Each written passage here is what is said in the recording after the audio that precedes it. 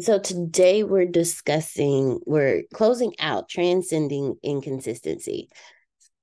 And we're closing it out with something that we don't always have in mind because we're so drowned in our own situations. But having compassion and understanding for the diverse spiritual journeys of others.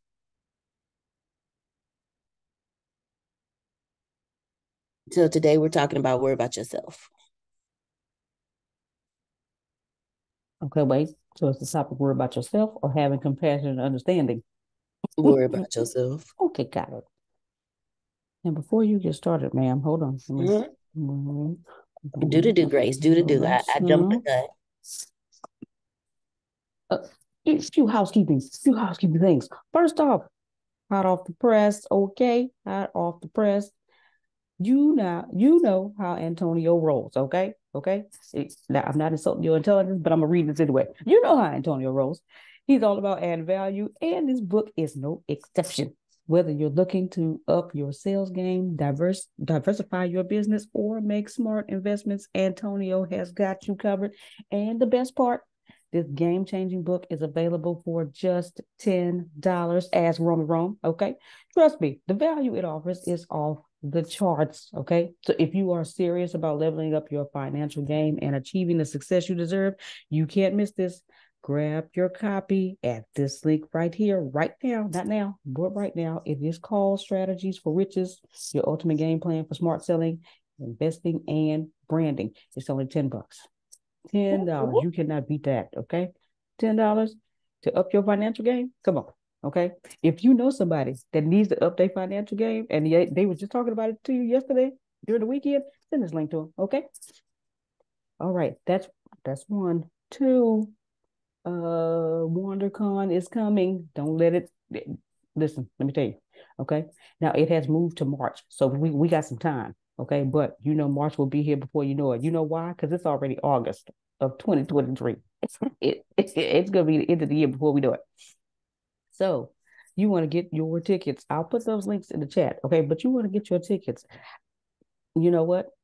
I'm going to mention that it is in person and virtual, but I know all y'all want to be there in person. We all want to meet each other, love with each other, say hey, okay? So, but I'm gonna put all the links out there for virtual, for in person and virtual. It is going to be a grand time.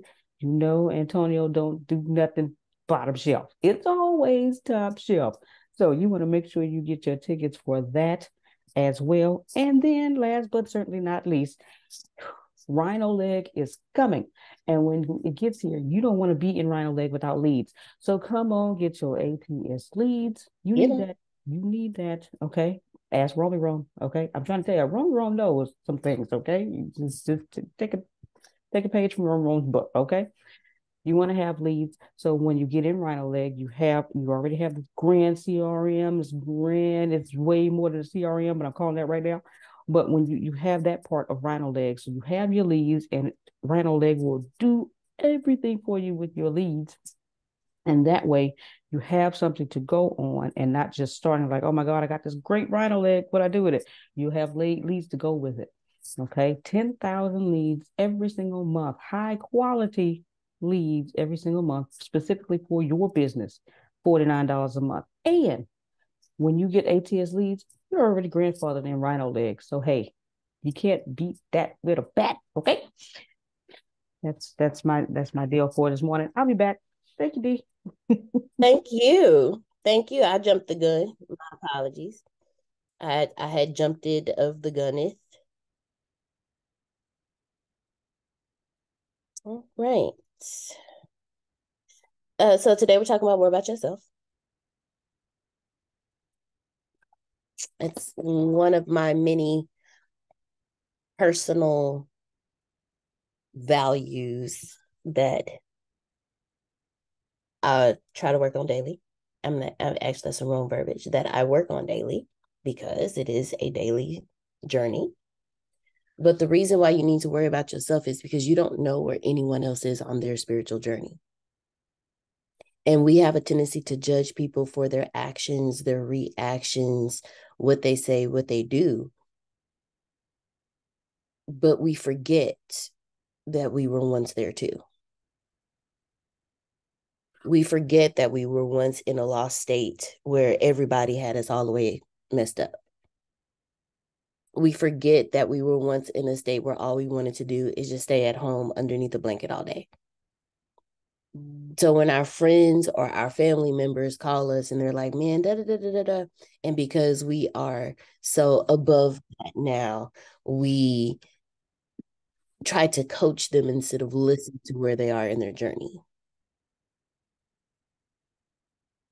But when you worry about yourself, you have more empathy and more compassion and more understanding, a more of an open mind when you approach anybody, because everybody is on their spiritual journeys. No matter the age. Don is 8. He's on a spiritual journey. My dad is 64. He's on a spiritual journey. And we have to step out of ourselves to be able to appreciate the other person because of the fact they are also on their spiritual journey. So today I want to talk to you guys about worry about yourself. Deanna, Yes, ma'am. Go ahead. how about concern yourself about yourself, or another word other than worry? Because you don't want us worrying about ourselves. You want us thinking about ourselves or improving ourselves. Another word from worry. Gotcha. So look, I got you, Miss Susan. Mind your own business. Yeah. That one's better. Mind your own business. That's your own spiritual business. That's your own emotional business. That's your own physical business. That's your own mental business. Mind your own business.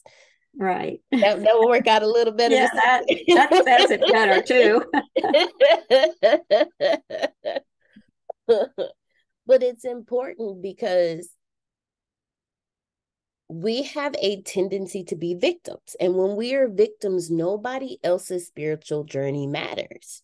Nobody else's life journey and purpose matters. But when you mind your own business, you allow others to be in their spiritual journeys, their spiritual walks without judgment. Because when you mind your own business, you too busy forgiving yourself and working on yourself and focused on your spiritual journey to worry about what Harry's doing next door. But in order to do that, you have to have compassion for people. And you have to be open-minded. I was talking to Grace yesterday and I told her Antonio was teaching something and he was teaching about empaths. And I can't remember if it was during one of my enlightened moments during Pathbender. But what I caught during that, and it could have been one of the mornings he taught, what I caught during that was, I'm going to say some things. They may offend you. I don't care. No offense. But we are all God. We are all God experiences on earth. Grace is a God experience. Mr. Phil is a God experience. Uncle Romy Rome is a God experience. Melissa, Adonia, Trinace, Prophet, Miss Sandra, Mr. Phil, Miss Susan, Antonio, we are all a God experience. We are God experiencing life through us. And one of the things about being an empath is we get to feel the experience of others. So we are a God experience that gets to tap into another God experience. And I was talking to Grace and I was like, man, what I am striving for in my purpose is to be a God experience that adds to, enlightens, helps another God experience.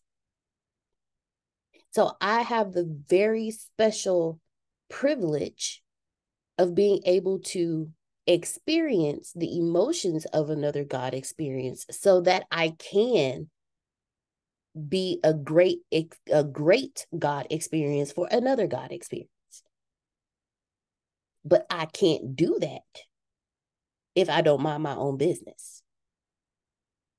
Because the experience that I'll give Grace's God experience will be absolutely horrible if I'm always a victim, if I'm always judging her, if every time she comes to me with a problem, I'm belittling her or making her feel less than. So in my God experience, because I have the gift of being able to experience another God experience, it is my responsibility to make sure that this God experience, that God has the greatest experience that he can with this experience, and then to enlighten and help and make somebody else's experience great. But I can't do that if I'm so stuck in my own experience, and not my God experience, but my human experience.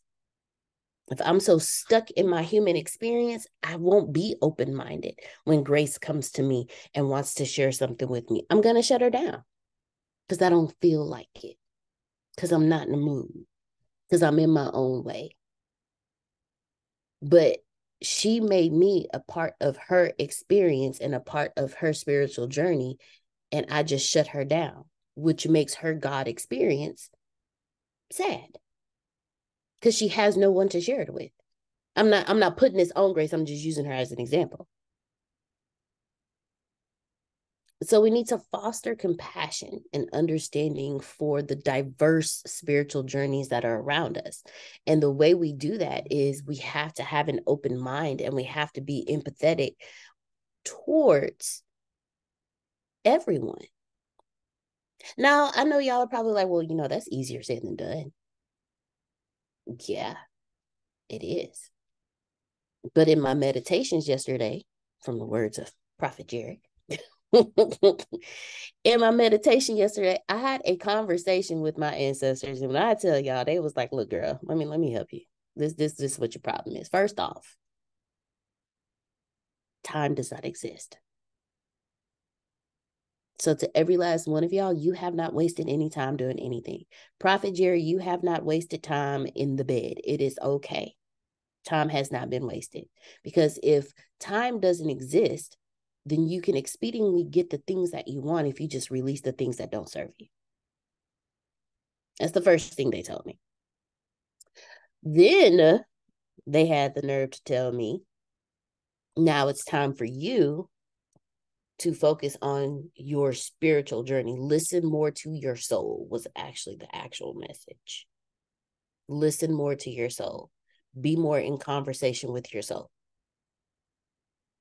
Because my soul is my God guiding me. He talks to me through my soul. So if I'm not paying attention to what my soul is saying, I'm screwed. But as Antonio taught us, what my ancestors also told me was you need to also get rid of dang it, I forgot the word he used. It's in Law of One, distortions. You have to get rid of your distortions.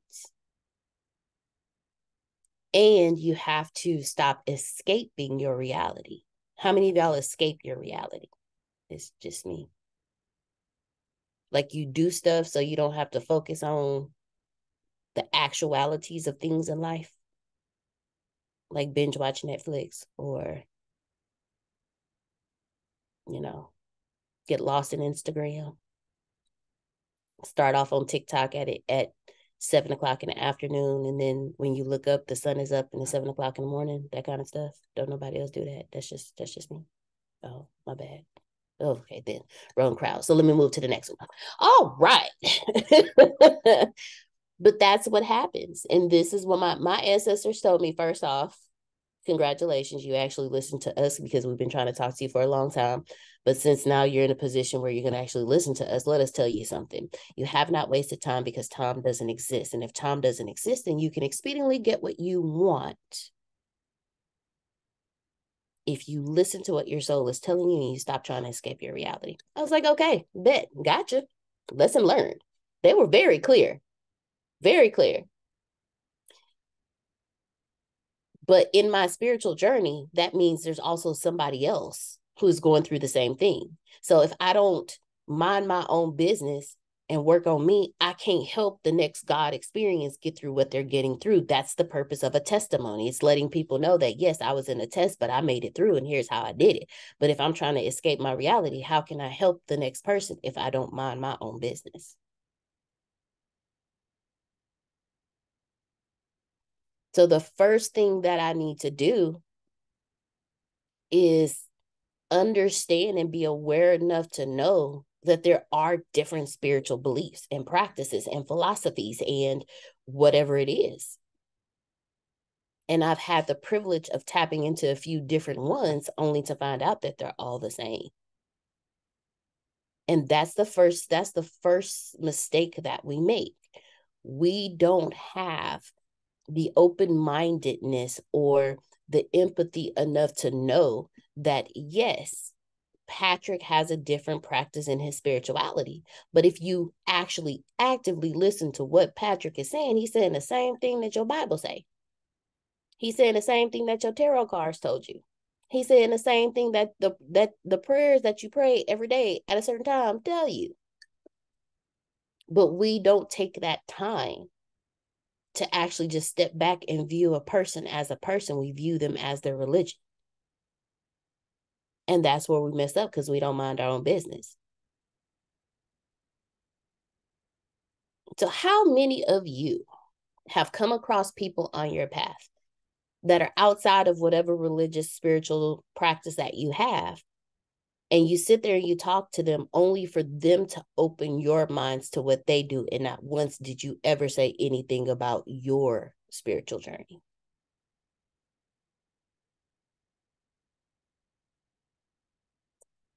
Shoot, Grace, I guess we are the same damn person.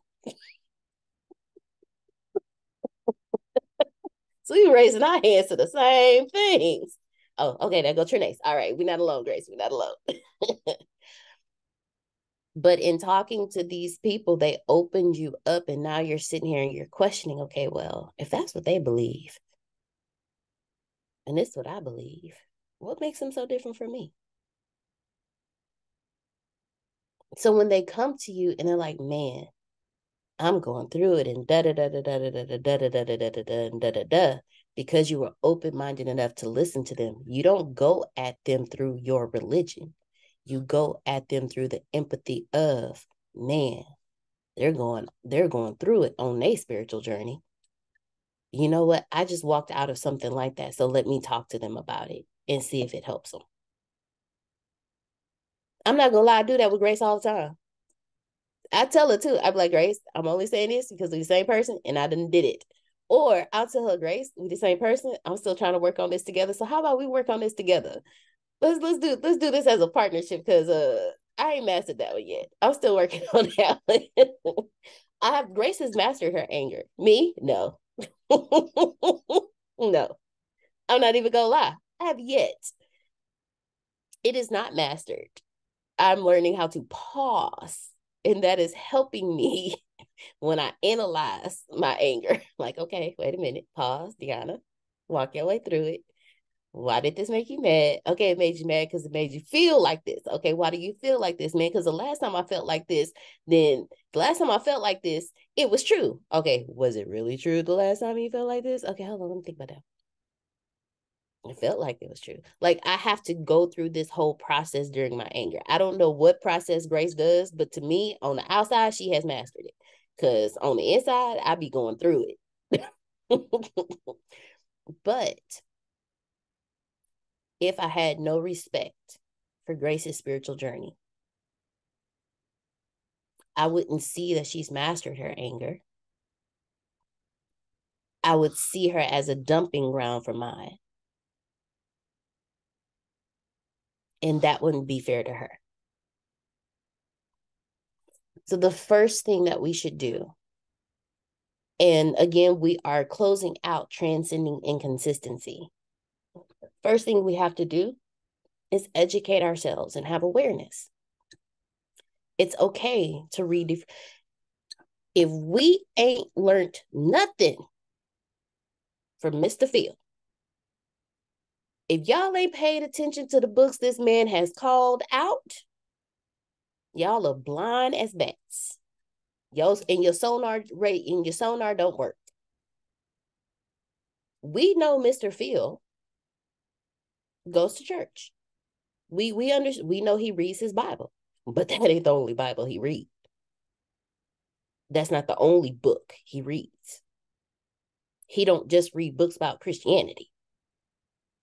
He has an education on different spiritual beliefs and backgrounds, on different studies. Because it's not just about religious beliefs. It's also about different studies. There's astronomy.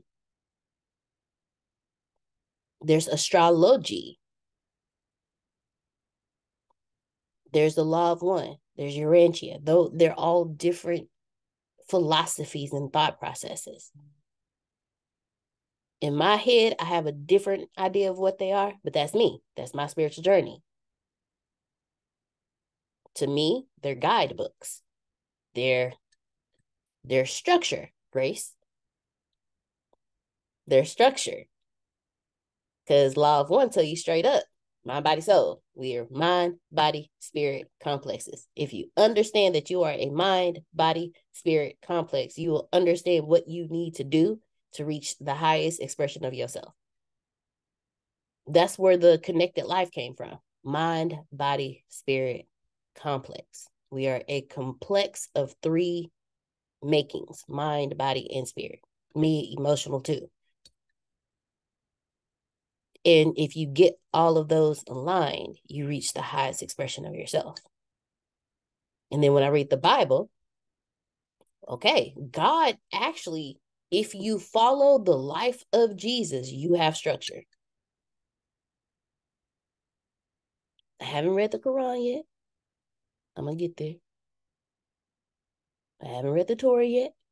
I'm going to get there. Haven't learned Hebrew yet, but they say if you learn the language of someone else, you have more compassion for that culture. It's the same with the spiritual journeys. If you learn the spirituality of someone else, you have more compassion for their journey. So the first thing you have to do is educate yourself and be aware. Learn about the different spiritual beliefs and practices. Why meditation versus prayer? What's the difference? Learn it. Praying 4 times a day versus praying when I first wake up and when I go to sleep. What's the difference? Learn it.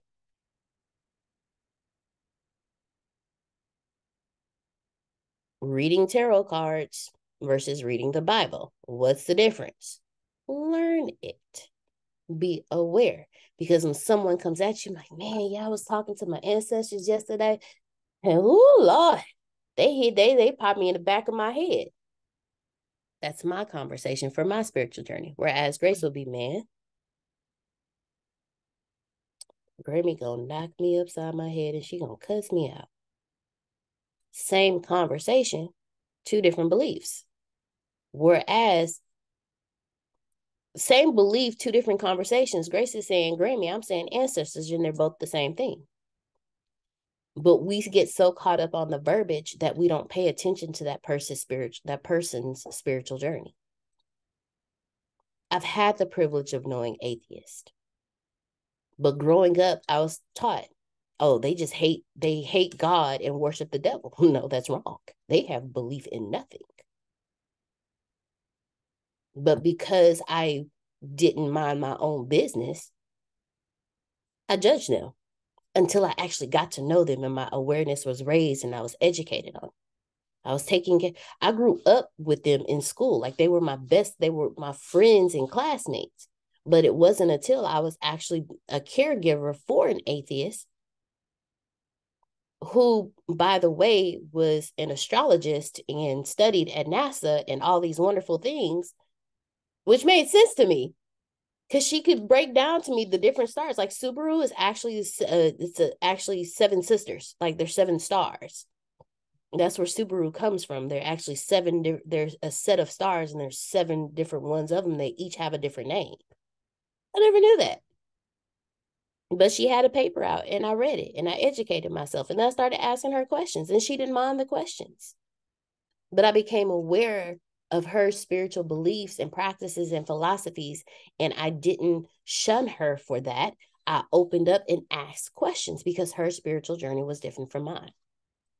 So when you educate yourselves about various traditions and their underlying principles, it can lead to not a greater tolerance, but a greater love and appreciation for the diverse perspectives. Mr. Phil is walking diversity. If you listen to what he's saying, if you actively listen to what he's saying, he is walking diversity. Antonio is walking diversity. There's no way that a man can go to a whole nother country and have a conversation in somebody else's, in their language about their religion, and it's supposed to be okay. That does not happen. But when you're walking diversity, everybody's spiritual journey is important to you. Like, how many of you have actually asking this question? How many of you have sat down with someone from a different culture and just actually listened to them talk about it? You have, Grace. Satish. Mm-hmm. And have you noticed how Satish's practices are not that far from ours? But he actually appreciates and is actively on his spiritual journey. When he goes for his walks in the afternoon, it's not just for his physical health, it's for his spiritual health too. It's part of his spiritual journey. You ever notice when he comes back, he's like this not completely different person, but he's a little bit more uplifted? Yeah, he done had some conversations. We just don't know about him. But he made himself one with whatever his walk was about. So the first thing that we need to do when it comes to having compassion, first thing we need to understand when it comes to minding our own business is educate ourselves and have awareness of others.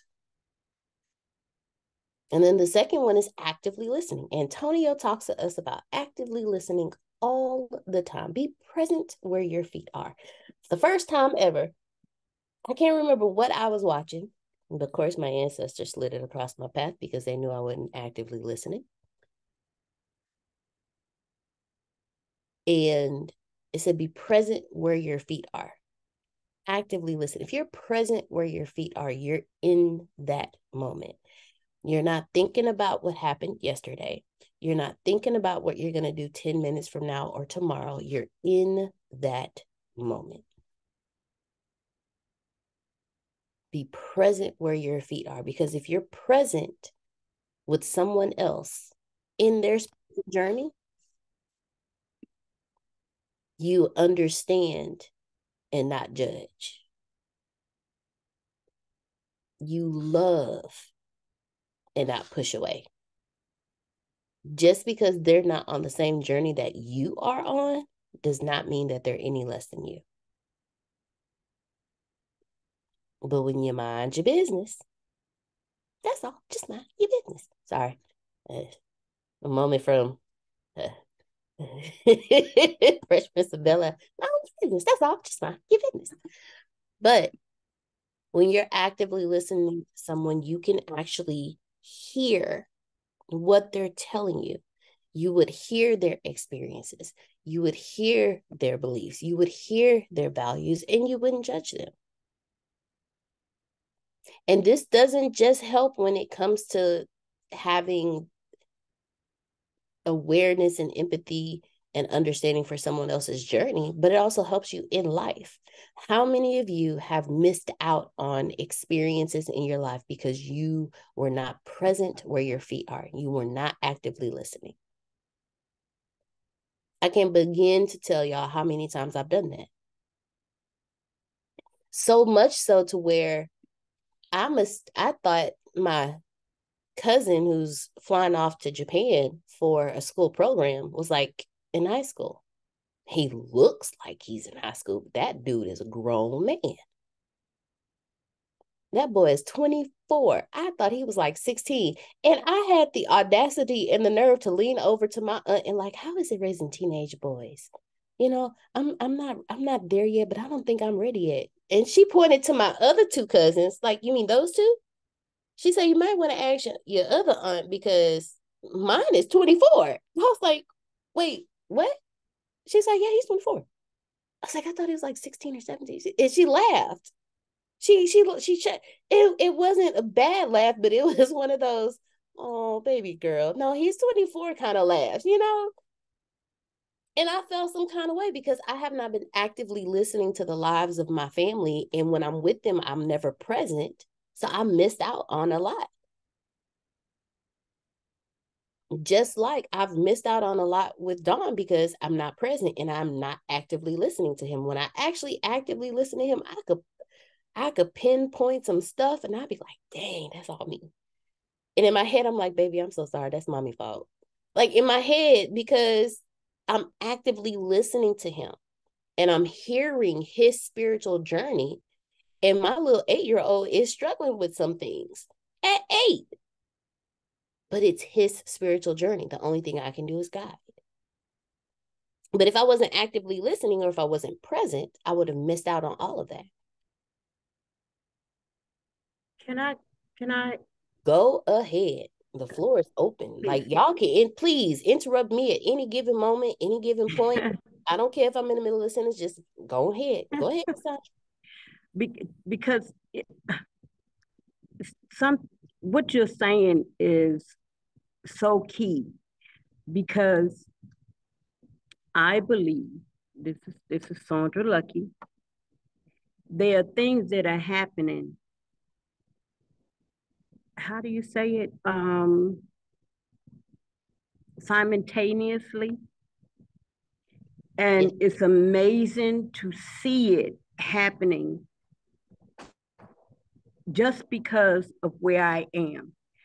Y'all have no idea of the challenges that I go through simply to listen to the class, to be present.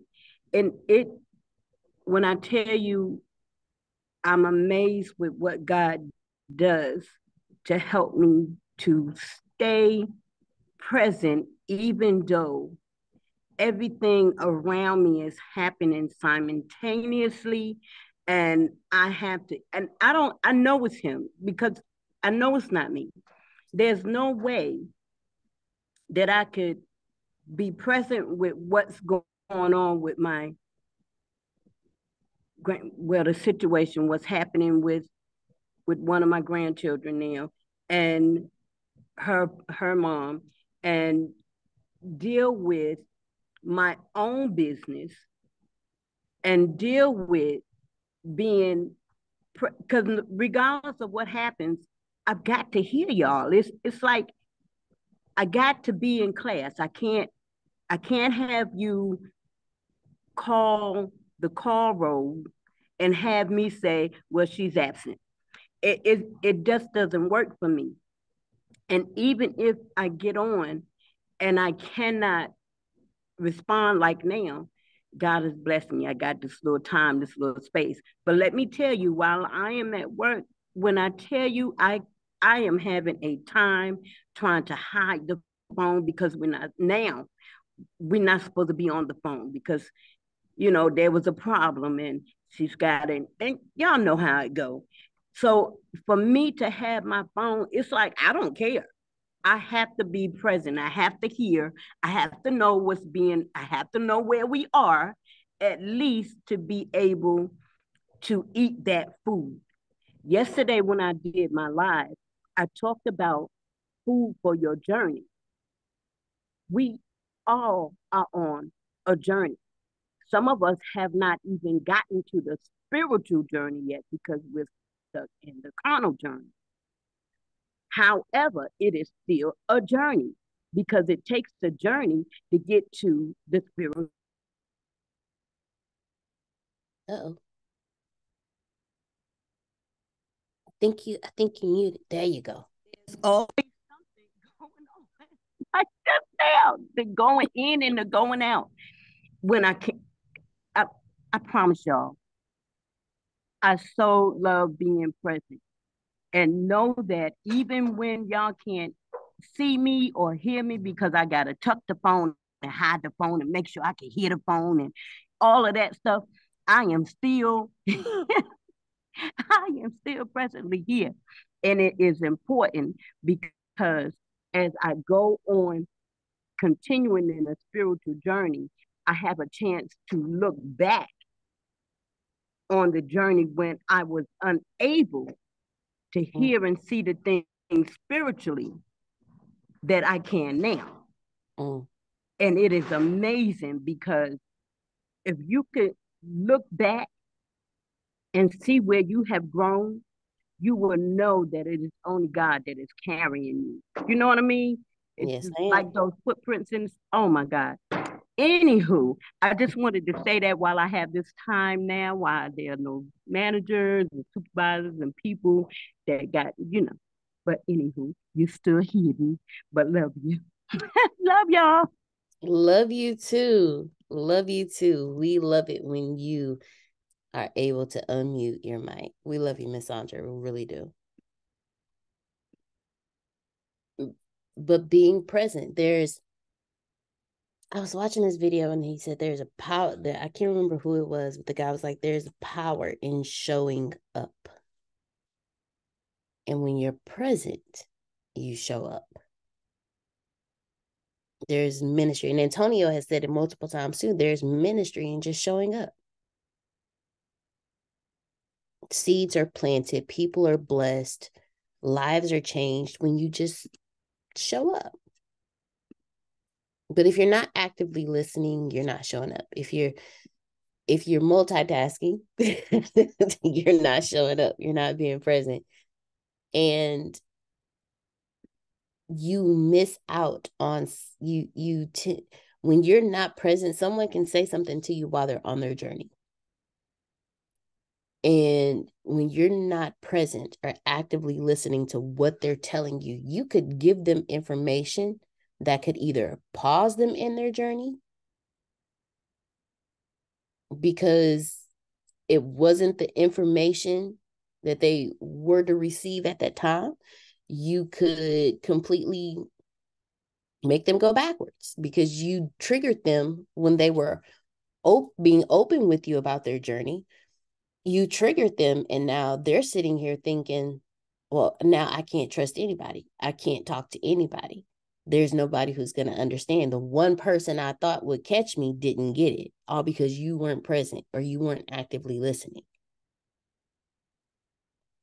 But then what do you miss out on when someone's telling you about their spiritual journey because you're not actively listening? They could have been giving you the keys to the city and you sitting here like, man, I'm hungry. I'm not going to eat tonight. That was a good movie last night. I didn't like how it ended though. Like if like we do that. Somebody be talking to us and we'll just be like, man, as soon as this call is over, I'm finna go in there and warm up some spaghetti because it sure was good last night. I'd go for Coca-Cola. Like your mind be everywhere else but the conversation. See, Grace laughing because she know what I'm talking about. When you're not acting, and then Grace told me something important. I'd be like, girl, you sure right. That's exactly what you should do. And she probably sitting here saying, man, you know what? He made me so mad that I feel like driving my truck into his house. And if I sit here and I'd be like, that's girl, you sure right. That's exactly what you can do. And I wasn't even actively listening. The next thing I know, Grace is on the news. And I'm like, what the hell? And when I go visit her in jail, she's sitting there like, well, D, you said that's exactly what I should. I said, girl, I wasn't listening to you. I hear a word you said.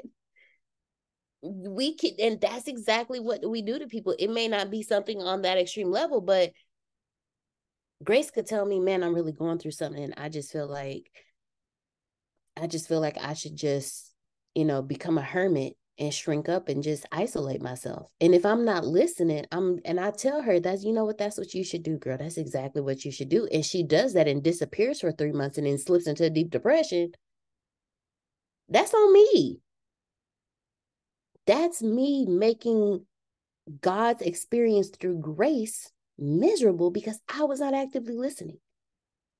I didn't know because I wasn't actively listening, I didn't know that she hit a bump in her spiritual journey where she hit a wall that she didn't know how to tear down by herself and needed my help. Because it's a wall that I've knocked down before. But because I wasn't actively listening, I told her, girl, just leave the damn wall up. It'll be all right. That's exactly what I said to her. And because I said that to her, that's what she did. But if I was actively listening and if I was present in the conversation, I would have understood that her wall was just like the wall I knocked down last week. And I can tell her, Grace, I just went through something like that. I haven't mastered it, but let me tell you what I've been doing to help me get myself through it. And if I was actively listening to her, I would know how to talk to her in her spiritual language. I wouldn't tell her, Grace, pray 3 times a day and speak Allah's name. I wouldn't tell her, Grace, go to the tarot cards and have a conversation with them. I would tell her, Grace, it's time for you to go see Grammy. It's time for you to go have a conversation. Grace, whatever you're praying about, you need to switch your prayers. I would know how to talk to her because I was actively listening to her and I have respect for her spiritual journey and her spiritual practice. So the second thing we need to learn to do is actively listening. Now, sidebar, how does this help you transcend inconsistencies, Deanna? Well, because what you do unto others, you do unto yourself. If you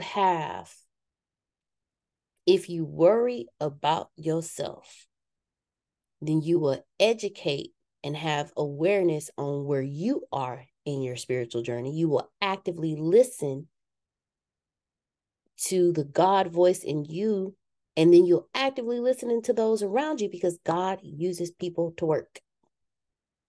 God uses his experience to help another God experience have a great experience. But when you hit an inconsistency, you argue with people about their journeys. Grace, you need to go back to church. No, I don't. Grace, don't you think you should? No. But Grace, you should know better. And I do know better. That's why I'm here, not there. Deanna, you need to. No, I don't. I fellowship every day. Every morning, I have 2 hours of fellowship and worship.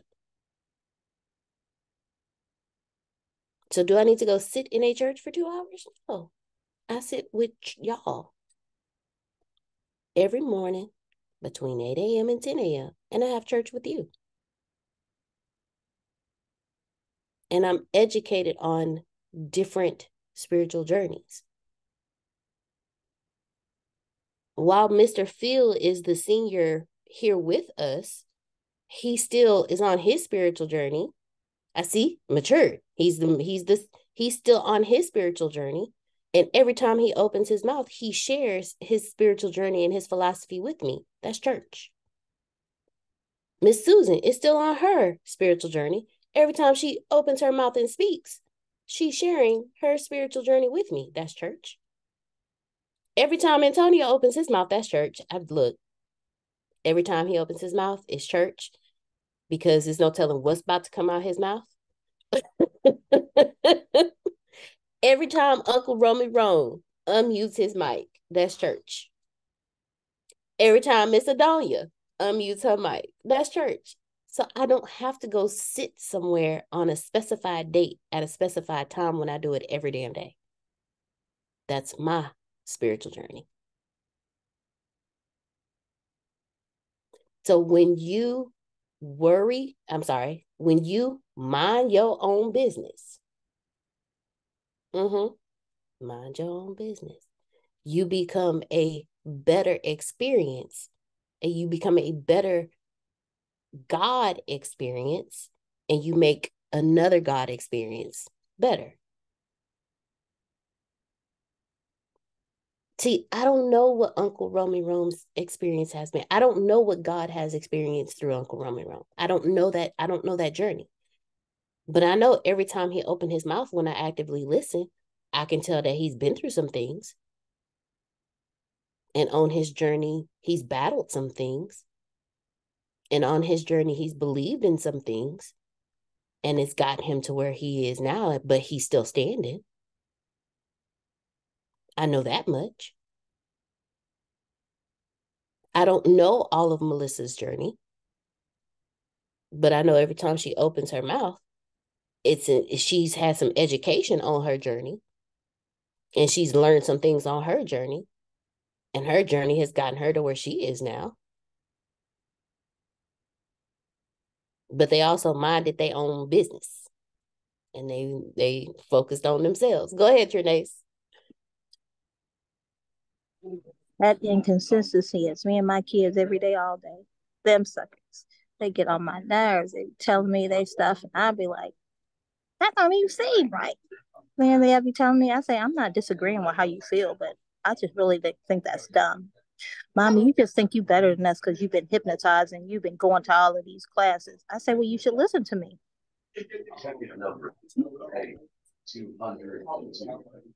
Hello. I know more than you. You should listen to me. That was this whole weekend. Everybody was at the house. I was at the house. They made me so bad. I moved my office into my bedroom and closed my door.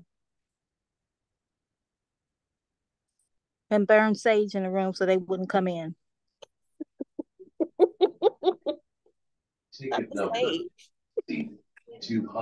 Well, I've been hypnotized like 4 times. I've done the hypnotherapy like 4 times. So in their mind, you've been healing, so you think you're better than us. I don't, but you all should listen to me because I have a different understanding. I have some life experience. But that inconsistency, that's definitely me and them all day. But they was pleasant this morning. I don't know who they're gonna be this evening when I get out from work. They were pleasant this morning though. But see, since you've been hypnotized and that's part of your spiritual journey, they're not trying to hear you because that's not theirs. And plus, Trinace, you mama. You supposed to say that kind of stuff. That's a child. That is a generalized child spiritual journey. You my mama, you my daddy. You supposed to say that stuff to me. But you don't know my life. Well, look. I have come to realize my parents knew my life, okay? In some shape, form, or fashion, both of them have known some aspects of my life because they lived it. But because of my spiritual journey, they don't know nothing. They just telling me this stuff because they have to. They my parents. They supposed to tell me this stuff that don't really mean. You know, my mama ain't never done nothing in her life. She really hasn't. She really has not. My dad has friends. If he drives on the island of Galveston, he's going to run into somebody. And it may not be the best of the crop. It may be somebody who used to do some stuff back in the day. He knows business owners. So when I look at my mom and my dad, it's like y'all had 2 different journeys. And then to hear them speak today, they're still on their journey. My mom still has childhood trauma. So does my dad. But that's their spiritual journeys. But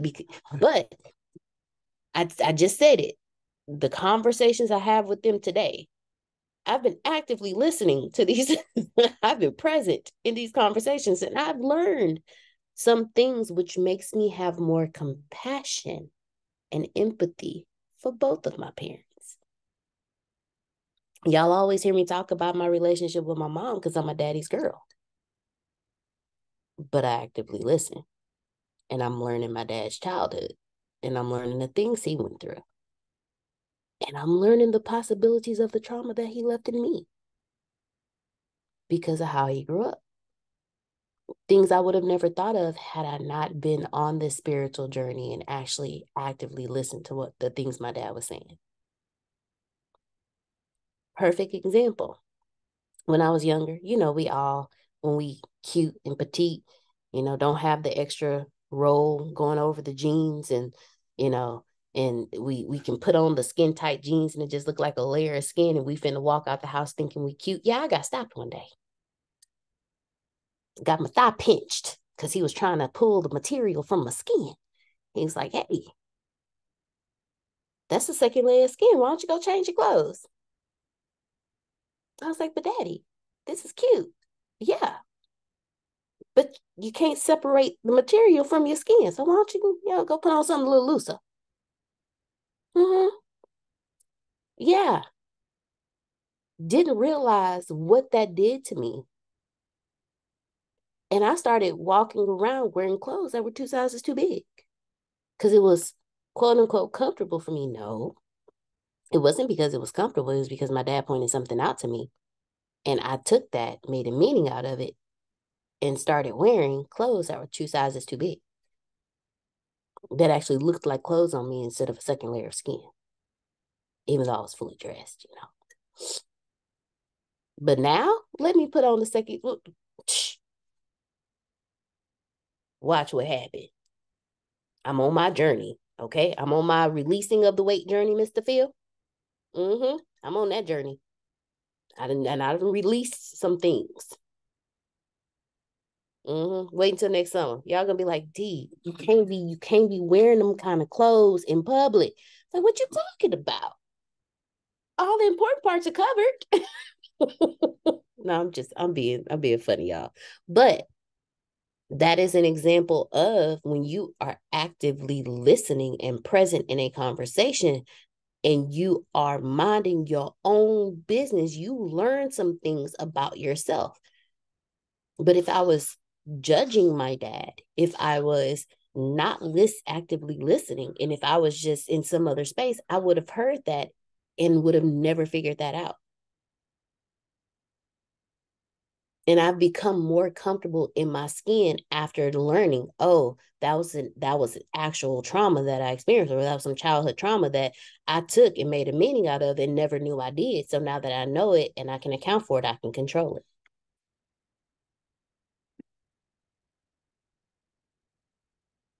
The next thing that we need to focus on is having empathy and changing our perspective. When you put yourself in other people's shoes to understand the reasons behind their beliefs and their practices, then you'll begin to consider how their unique experiences and their cultural context have shaped their spirituality. And this can lead to a deeper connection and a sense of shared humanity.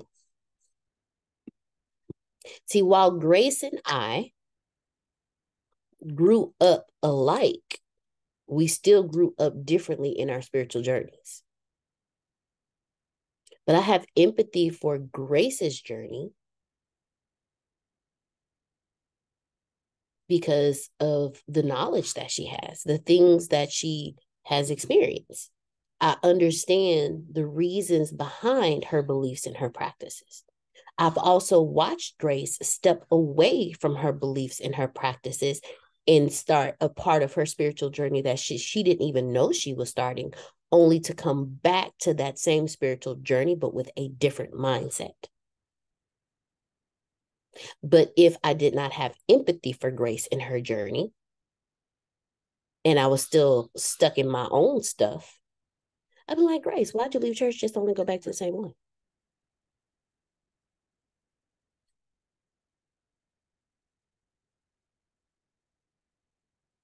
I can't tell y'all how many churches I left. Well, actually, I can. 1, 2, 3. 1, 2, 3. I left 3 churches. 3. Only to end up as a minister at the last church. I'm a Baptist minister, Uncle Romero. Never grew up Baptist a day in my life.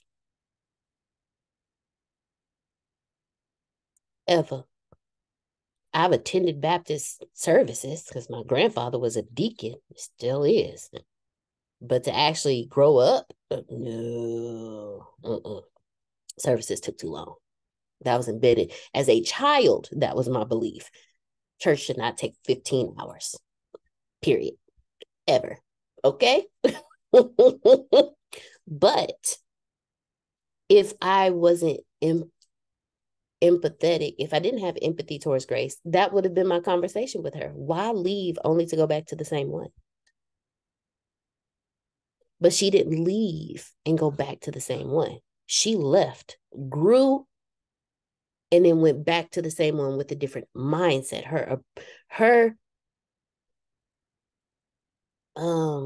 What does Antonio always tell us, Grace? Her motives were different when she went back. So the first time she was just going because she grew up there. Then she took a step back because she made an executive decision on her spiritual journey. And that's what she was doing, period. No, I'm not finna, excuse me, Grace, because in my head, this is what Grace said to her. Yeah, I'm not finna kill my grandmother because y'all want a body in a building. That's I felt like like at that she had gotten to a point in her spiritual journey where it was the matter of my grandmother's health versus putting a body in a building. I'm not doing it. And if I was the person I was when I grew up, I would have been on Grace. Well, Grace, that's what they make masks for. Grace, that's why they have Lysol. Grace, that's why they make hand sanitizer. Grace, just put some alcohol in a spray bottle and just spray it everywhere you go. But that executive decision was a part of her spiritual journey. And because I had empathy, I understood. And I didn't judge her because I was minding my own business. Bless you. Like, how many of you have come across different people on different journeys and actually had empathy and understood that, okay, your walk is different. And I feel your pain in your walk. So you know what? Just we don't even have to talk. Just sit with me. I got you. Come get this hug. You know what? I feel that you're struggling on something. Catch this Cash App real quick. You know what? There's a book that I read that helped me release some things. Here, you can have my copy. My brother has copies of books right now. He said he opened a book the other day and had notes in it, and he knew it was mine. I was like, boy, you better be glad I love you. Because if I write in a book, that's mine. Them some personal notes. And if I gave it to you, I really, really, really love you, okay? And he just laughed. He said, no. He said, I get it. But it's things like that. When you will give the shirt off your back when you have genuine empathy for somebody else's journey. Because you understand the smallest gesture will move them along. It may only move them along a millimeter. But when it comes to transcending inconsistency doesn't just come with you. It also comes with having empathy for others, because people are inconsistencies in our lives. And their inconsistencies will bump into yours. But if you don't understand their spiritual journey, if you have no compassion and no care for their spiritual journey, you will lose who you are just to focus on them.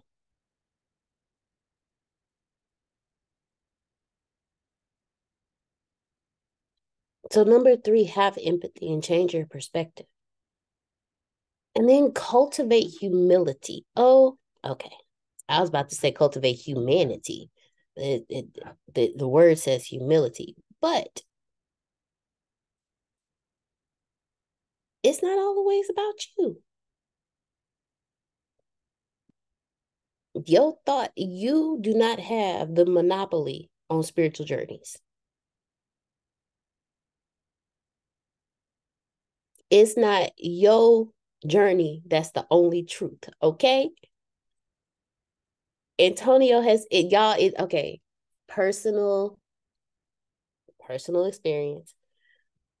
When you grow up as a spoiled, egotistical narcissist,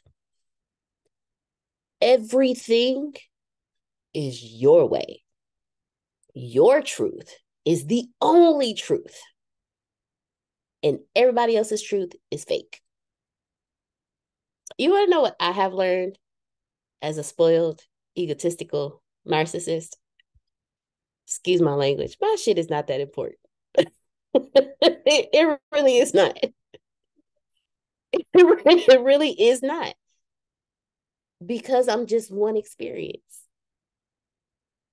And when I realize that I am just one experience of the many experiences here on this planet in this lifetime, my stuff is this big.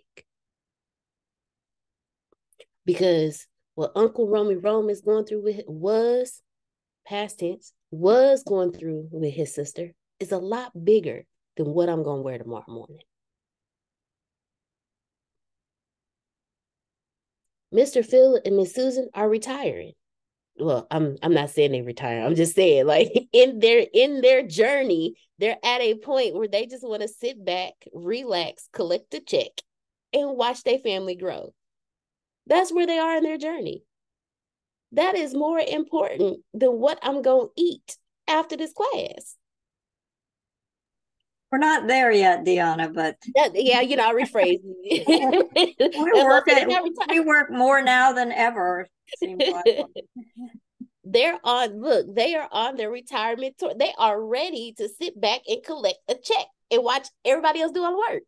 Yeah. How many of y'all are there? I'm 40 and I'm there. they have been doing this longer than I have been alive. But it's good you're doing that because it keeps you going. You'll be doing that when you're our age because you love it.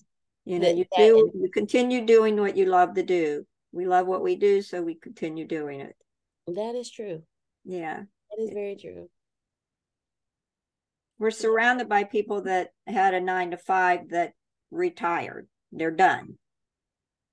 And then we have some that retired and started some little small business that used to be a hobby. And then there's some that are still working. But it's mainly, the 9-to-5 did the retirement and they're out playing golf every day or pickleball or something. And dancing at night. So come on. Yeah. I want to be playing golf during the day and dancing. And I want to dance in the rain in what are those little, not canal, but like a little, the little hidden waterfalls and little water spouts. Yes, that'd be fun. Island somewhere. Play in the rain and the water after I play golf all day. Yeah, that would be fun. That would be real fun. They have town squares here and they have live bands every night. So people drive in their golf course and go there. They're like, I don't know how many, 4 or 5 town squares. So you can pick which one you want to go to depending on the music. Friday and Saturday nights are big name bands. But I mean, people get their exercise, with that too. Exactly. Dancing. Well, they're drinking. I think crashing the golf cart on the way home. That happens. That's gotta hurt though. You have nothing surrounding you. You just hit something and fly. Like, hey. The soap opera here.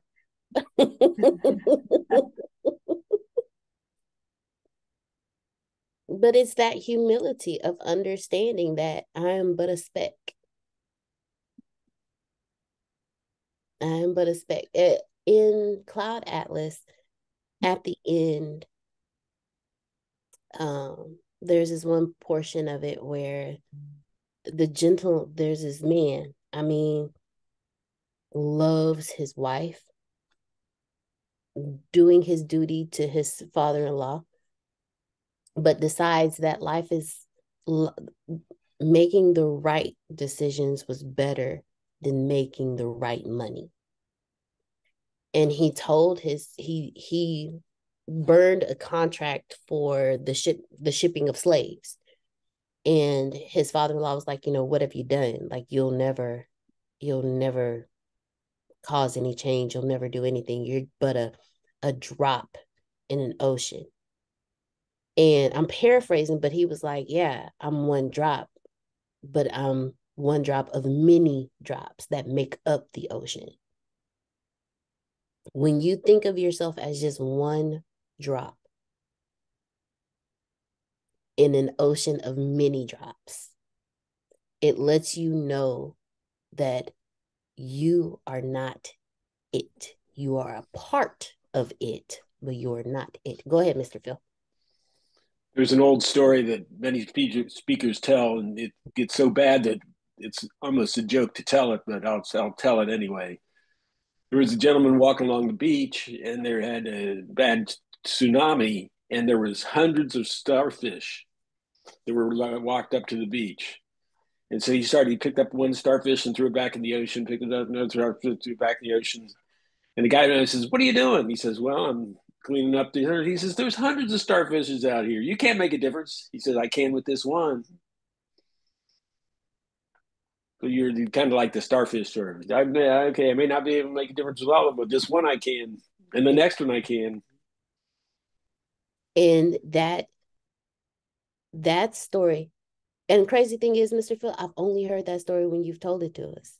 That's the only time I've heard that story. And every time it makes sense to me. It's because we are one God experience. I am one God experience in a sea of many God experiences. No, I can't move the whole ocean, but I can be one drop that flows through the waters of life. I can be one drop that falls out of the sky and hits a person on their forehead, and for some reason it makes them feel refreshed. I don't have to be the whole damn ocean.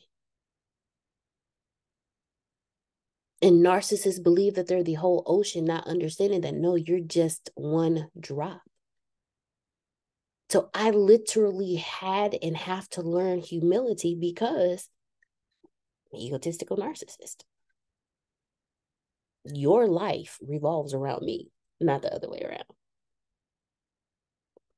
But when I realize I am but a drop in the ocean, like, even I can say I know my purpose, and I know I just said I'm an egotistical narcissist, but when I say I know my purpose, like, I've had conversations with the ancestors. I've had my conversations with God. I've gone through the process. They've come to me. I've spoken to them. I know my purpose. But in knowing my purpose, I had to learn humility because I'm not the only person that is on this journey, and I can't do it alone. I had and have to learn humility because in order for me to work in my purpose on this spiritual journey, I need people. I need other God experiences helping me make things better for other God experiences. So I have to humble myself. I have to learn humility. Because while I am a God experience, we are not meant to do it alone. And if I don't have the respect and the empathy and the consideration and the compassion for other God experiences, I will push away all of my help, and I'll be a drop in the sand that just dried into the dirt.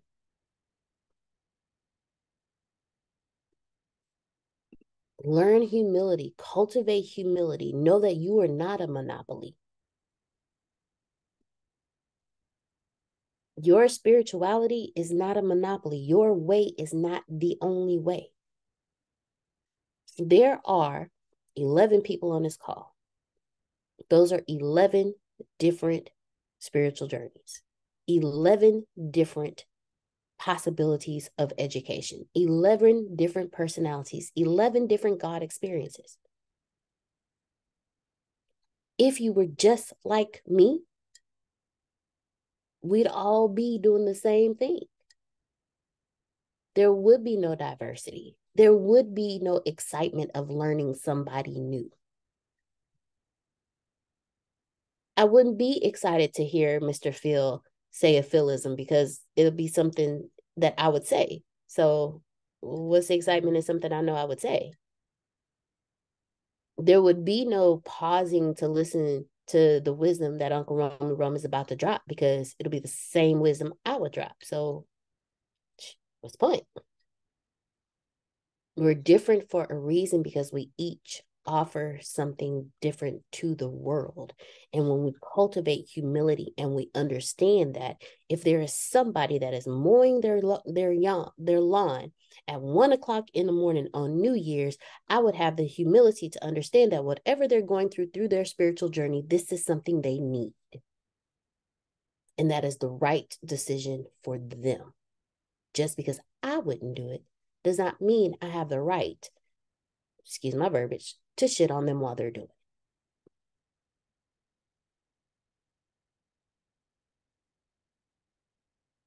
And I'm only sharing with y'all things I have learned on my journey. I would never tell y'all something I have not been through, done, did, in it, because I'm still in the walking out of the egotistical, narcissistic. Yeah, because my kid is a narcissist. Yeah, at 8. Gotta work through that one. But if I wasn't actively listening to his spiritual journey, I wouldn't have picked up on that. I wouldn't have picked up that during the years of his birth to 7, he downloaded his mother's narcissistic traits and is living in it. I mean, if I thought I was spoiled. He's the only biological grandchild for everybody. And it is, I didn't know. No pressure there. Right, Mr. Phil? Absolutely no pressure. Like, he's not I have a niece and a nephew. They came first. But he's the biological. From my parents, for my stepmom, he's the only, because she lost a grandchild. For my stepdad, he's the baby. And for all of us, he's the first and the only. So from kindergarten, but from the moment he came out the belly to 7, he downloaded, oh, this is really, I could do this and get away with it. The world revolves around me. Like, this is what he downloaded, because this is what we showed him. But had I not been actively listening to him over the past couple of years, I wouldn't have picked up on some things. I wouldn't have understood that he is not my toy, but another God experience on a spiritual journey. Yeah, he's just 8, but that's still 8 years that he's been on his journey. And I have to have the humility to understand that I did not do that perfect. So I need to now humble myself so I can teach him humility. Because he has none. Absolutely. He has none. It is what it is. That's on me. Now, if I was not humble, if I was still an egotistical, narcissistic butthole, if I was still the monopoly on spiritual journeys, I would put it all on his dad. Yeah, you're the reason why he's this. You're the reason why he's that. That's not me. I'm perfect. You're the reason. No. When you pay attention, you see yourself. And you be like, dang, that's how I make people feel. Because at 4, he was making me cry. I never cried in front of him, though. But at 4, my kid was making me cry. Like, dude.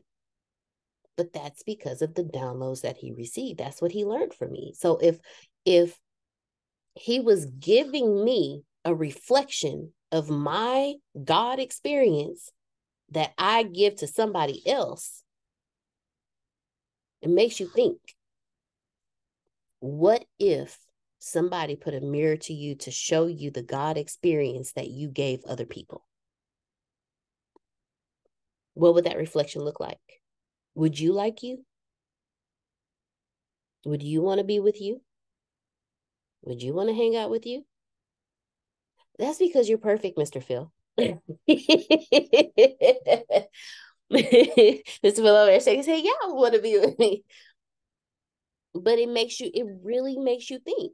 Like, at this point on my journey, I wouldn't want to be with me. I wouldn't want to be friends with me.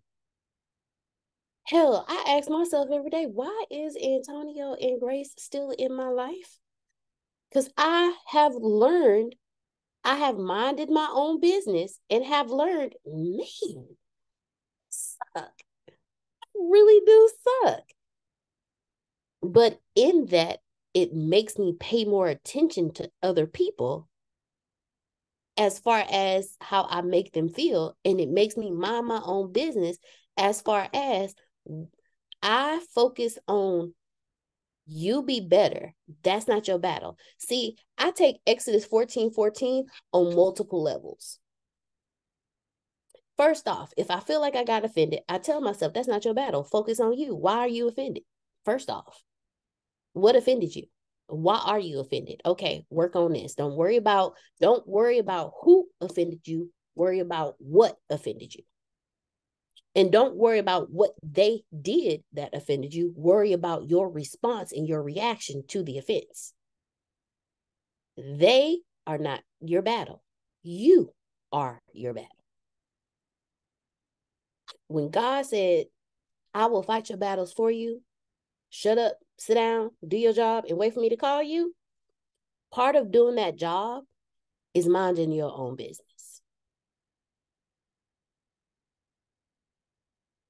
Work on you. Other God experiences are not your responsibility. Your God experience is not the monopoly of the world.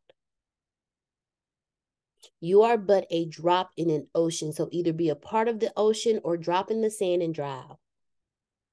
It's your choice. The next thing you need to do is find a common ground. Yeah, Grace and I are completely different people, but we're the same person. We have some shared values, some shared principles, even though we're on different spiritual paths. All of us here are like-minded individuals. We have a common ground. We have shared values. We have shared principles. We are in pursuit of some of the same things. So instead of using our differences to push us away from each other, why don't we use our shared values and principles to build each other up? See, when you hit an inconsistency in a person, don't look for the inconsistency. Look for the common ground. See, I am learning, Mr. Phil and Miss Susan, that marriage, you know how online not online, but like in movies and stuff, they be like, love surpasses all things, and this and this and that and that. And then some people are like, no, communication does. And then some people are like, no, this does, and no, that does. And some people are like, well, how do you stay in a relationship past love and this and this and that and that? There is still love there, but I am learning that relationships are not just about love. Relationships are about they're a partnership where you find a common ground and you build on the common ground. Mr. Phil and Miss Susan have been together longer than I have been alive. My parents didn't make it past 15 years, okay? They didn't make it past 15 years. I have one set of grandparents that stayed married but slept in 2 separate rooms. I have another set of grandparents that got married and remarried. So I really don't have, a blueprint of this. But I've learned when the honeymoon phase is over, it's the partnership that is strong because you have a common ground, and that's what you focus on and that's what you build on. Go ahead, Mr. Phil. Well, I can't speak for other people, but I can speak for me. What made us work is, at least from my perspective, is my commitment. I was married before, and I bailed in that marriage earlier than I might have should have. So I made a commitment that I was going to do everything possible to make this marriage work. So if it doesn't work, I will have to have done everything possible to make it work. Well, obviously, we've never gone to that point because it's working. But it was that commitment that I'm going to do everything possible to make this marriage work because I didn't the first one. I love it. We have definitely had challenges in times where we had to go to that spot that he's talking about. I mean, when 2 people are together, it's inevitable. Every marriage has that. And it stop. We had our therapist tell us we should break up. I mean, think about that. You go to a marriage counselor and he suggested that we should break up. And then I talked to him in the wee hours of the night, the therapist, and said, I want to save our marriage, and he talked to me, because he really cared about us. But, we go in there and, yip, yip, yip about the other. So what's he going to do after a while, right? Right. But it's like we never really talked to anybody about, we kept it inside for a long time. And that's the thing you don't want to do. You want to, express, when things got crazy, with kids and all that, and you barely have time, that's when you really need to make the time. Or you get busy with, responsibilities and your work. It's really the most important thing that you have going, and you want to work on it and enjoy it. Have fun. I don't know if y'all heard it, but I heard the common ground. Mr. Phil said commitment. Miss Susan said, I want to make this work. They had a common ground. Have a common ground with those on their spiritual journey. Their spiritual journey might be different because they are not you. They're not going to do what you do. They're not going to see how you see. They're not going to think or feel like you feel. I'm sure I can guarantee you that there are several couples out there that got married around the same time Mr. Phil and Miss Susan did, and they was like, Shh, I'm out. Oh, bye. Yeah, lots of those. But Deanna, the most important thing is love. If the love is there, you can save it. If it's not there, then I don't know. I don't think you should. I agree.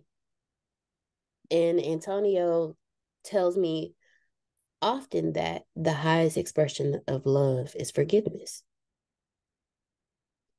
So if you want to find a common ground, forgive first. And that's with every person. We think it's just us. It's just us in this life. It's just us going through this. But when you come across someone else on their own spiritual journey and you're actively listening to them and you have compassion and empathy for them outside of yourself, you're not the victim, but you're actively listening to someone else. You will hear them say, yeah, this is what I'm doing. This is where I'm at. And you're like, me, you know what? Me too. You just found common ground. The definition of me too is common ground. Miss Janice, I'm not doing it over again. And Miss Janice tell me, I'm not doing this again. I'm done. I've done that before. You know what, Miss Janice? Me too. We have found common ground. It may not be the same thing we not doing again, but we found common ground that we ain't doing that again. That's right on that one. Certain things you learn from, and to me, if you repeat and continue to repeat that same thing, that's bringing you so much drama, then you the fool. That's the way I feel about it. So just move forward, and you do try to go with somebody that can understand and you do have something in common. And when you don't, it's just not gonna work. It's not, no matter how long you stay or whatever, it's not going to work. So I choose to flee. I'm not gonna stay in something where I'm miserable, he's miserable. So when I do it again, for real, I get to choose, I feel like this time. Because I had two arranged marriage by my dad. And then another two of just, okay, whatever. All right, will you marry me? All right. You know what I'm saying? This time I get to choose. And then when Phil was saying commitment, it's his common ground. That's what it's going to be for me. I'm going to commit to wanting to be in it this time. I get to choose. Now imagine if, like Miss Janice, you come to a common ground with every relationship, with your parents, with your grandparents, with your kids, with your friends, but you do that across the board with everybody, even total strangers. Me and Grace, we went into a store one day and this man just started talking to us. And I told Grace, I said, it's crazy. I've been having random conversations with people. Like for a week straight, it was just random conversations. Like I went to the store one morning and I was walking and a gentleman, he was like kind of in front of me. So I told him, go ahead. And he was like, no, you go ahead. He said, I'm not in a rush to get home. He said, I'm married. I laughed inside my heart. My spirit laughed. And then he ended up at the self-checkout right next to me. And he was just talking. Like he literally just started talking to me. But me being me, I conversed with him. He's like, yeah, he said, don't get me wrong. I love my wife. He said, I love my wife so much. And he said, you know what? But there's a key to it. He said, you never go to sleep angry. He said, how you go to sleep is how you wake up. So because I had compassion for him, because I had empathy, and because I was just open-minded, he reminded me of something I forgot. Never go to bed angry, because how you go to sleep is how you wake up. Then he told me a joke. I told Grace the joke, so I'm going to tell y'all the joke. So him and his wife, they were having a party and all his friends were there, and I can't remember, it was like an anniversary or something, and he didn't get his wife a gift. And they were like, well, why didn't you get her a gift? He said, well, I bought her a gift 5 years ago and she never used it. And he said, she came up, it's like, what gift are you talking about? Because I use every gift you give me. He said, well, I got you a coffin, I got you a plot, I got you a headstone, and you never used it. I rolled, okay? I laughed so hard that when I actually came up from laughing, he was looking at me laughing too. 5 years ago, he said, so I won't be buying you another gift until you use the gift I got you. And then that's when he told me, he said, but I love my wife. He said, we've been through a lot of stuff together. He said, my marriage is not bad. I just joke about it at times, nothing's perfect. And I was like, no, you're right. And so I finished and I was checking out and I looked at him. I said, "You have a good day." And he said, "You have a wonderful Sunday, pretty lady." And I was like, "Thank you, you too." And kept on going. But at that moment, in his spiritual walk, that was a conversation that he needed to have because there was something I needed to hear. But if I was not humble, if I would have been like, "Can't nobody talk to me, don't talk to me," if I wouldn't have had empathy, if my perspective would have been different, if I wasn't actively listening, and if I wasn't educated and aware enough to understand that if he is having this conversation with a random stranger, it is something that he needs to get off his chest, I would have never received the reminder that you never go to sleep angry, because how you go to sleep is how you wake up. That's what I got out of that conversation. Go ahead, Mr. Phil. You were both each other's angel.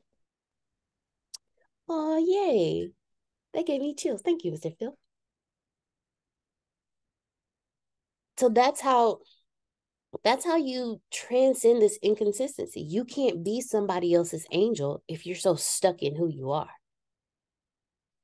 And if you mind your business, mind your own business, you'll be in a position where you will be so humbled. You will be so compassionate for others because you've worked through your own crap.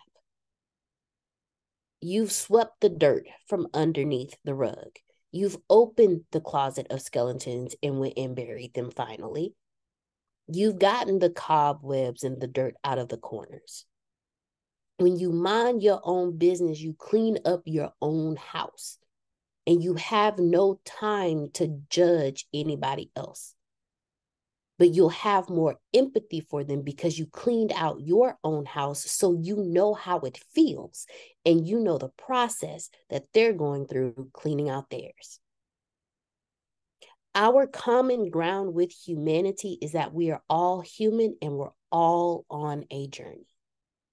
And when we keep that thought process in mind, when we understand Grace is on a journey just like me. So if she falls down and scrapes her knees while she's on her journey, it's not my job to judge her and to tell her you should have worked out more and been stronger so you can make this journey. No, it is my responsibility to show her my scars and say, I fell down here too. And since I fell down here too, let me show you my scars so you know you're not alone. Me too is common ground. So instead of judging somebody that's going through something, find a common ground with them. There are some people you may not find common ground with because your journeys are just that different. But there's always something that you can say, me too. Me and Grace have two different journeys. But there's something that she may have been through that if she tells me or feels safe enough that she feels like she can tell me, and if I actively listen, I could say, you know what, me too. It wasn't that exact thing, but let me tell you what I went through and how I got out of it. And maybe it will help you. Common ground. And then the last thing is respect boundaries. Oh my God. Respect boundaries. See, as an egotistical narcissistic asshole, I don't respect boundaries. I don't. I have to learn to respect boundaries. I be all up in Dawn's space. There are no boundaries there, okay? But I am learning how to even have boundaries with him. See, when we're seeking to understand others, we have to respect their boundaries. See, I'm a hugger. When I feel your brokenness, I want to hug you back to health. But at the same time, I'm also taller and a little bit bigger than Miss Susan. So I need to respect her boundaries. And before I just go in to hug her, ask first, is it okay if I hug you? And then respect the fact that she's a little shorter than me and a little smaller than me and not squeeze the life out of her. Respect her boundaries. If Grace don't want to talk to me about nothing, I need to respect the fact that she don't feel like talking. So when I ask her, hey, you good? She say, yeah, I'm good. I just put her on notice. Okay, I understand. You don't want to talk right now. You don't have to talk to me. Talk to me when you're ready. But no, I know you lying to me. And that's exactly how she and we do the same thing to each other. She'd be like, "Do you all right?" Yeah. I'd be like, "I'm good." But I stopped lying to her and be like, "No, I'm not good, but I will be." And she'd be like, "All right." Because she know when I'm ready to vocalize it, I will come to her. But it's respecting the boundaries. I have let her know, hey, whatever it is, me too. And when you're ready, I got you. But I respected her boundary of, I don't feel like talking about it right now.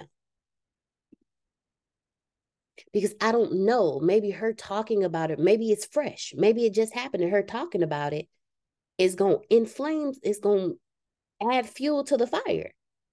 Or maybe she's just now releasing it and I'm seeing the remnants of it and she don't want to talk about it because she is in the process of releasing it and don't want to refill the whatever it was all over again. Respecting boundaries. Not everybody will be comfortable discussing their spiritual beliefs, what's going on with them, where they are in their life, and that is perfectly okay. Respect their privacy and their choices.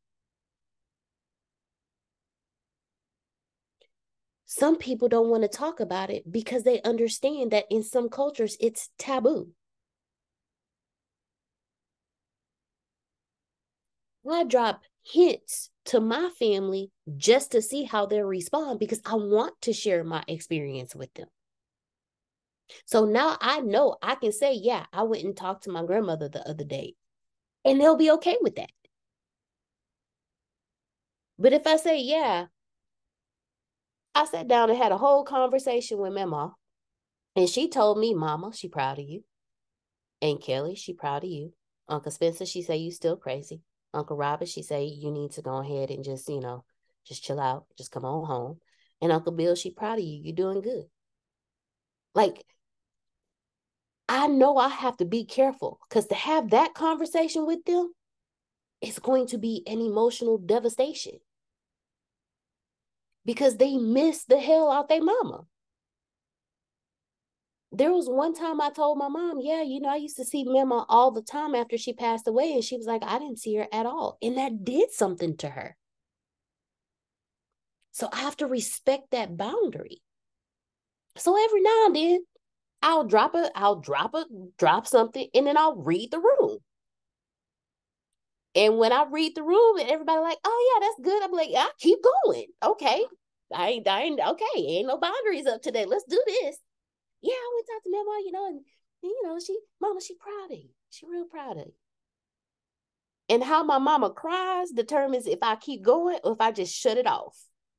If she cry with a smile, I know I can keep going and say, yeah, Mama, she proud of you. That's all she told me. That's all I know. But she proud of you. But if I say she proud of you and she get that ugly cry going, that ugly cry face going, I know, okay, stop. She hurting too much right now. Let that go. Respect boundaries. And that's what everybody. Don is 8. He's on his spiritual journey. But there's sometimes he does not want to talk to me. And unfortunately for me, I have to respect that boundary. I know there's things he doesn't tell me because he picks here and there what it is that he wants to tell me. And I have to respect that boundary.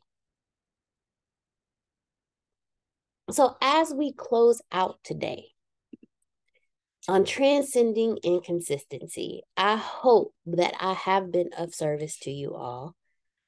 I hope that I have been a teacher, a friend, a partner on this journey. I thank you all so much. We will pick up on a new subject starting tomorrow, but I just wanted to thank y'all for going through this journey of transcending inconsistency with me. Thank y'all so much. You can plant better. Whoa, whoa, whoa, whoa, whoa. Oh. Wait. Yeah, no, I'm not ending it. Go ahead. Yeah, tonight. Yes. Let's study a book, A Return to Love, written by our future president. Grace, you know where we stopped last time, right? Because I think I Yes, missed. sir. So you got Yes, it. sir. Grace is great, man. Let's all give Grace a little appreciation. Let's send her a little love. She's the range behind her show. And then wins and challenges. And I'm going to share a win tonight. I had the opportunity to be on a call with Neil Donald Walsh on Saturday for 9 hours. It was just like this. It was just like this, except for Deanna was Neil Donald Walsh. It was the same format. We could talk to him. You could interact with him. It was unbelievable. So I'm going to share some of that tonight on our wins and challenges because I consider that a pretty big win. Yes. He's amazing. He's just the way you wish you would be. You know how sometimes you run into people that you admired. I wish they wouldn't have done that. He was just as cool as can be. It's unbelievable. Mr. Phil, you're amazing. Yes, you are. Yes, you are. So be on the calls tonight.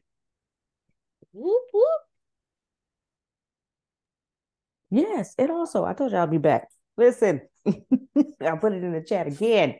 Okay, you go ahead and get this wonderful creation of a book that Mr. Smith has created. It's called Strategies for Riches, Your Ultimate Game Plan for Smart Selling, Investing, and Branding. You want to get your financial game up? Grab this book. It's only $10.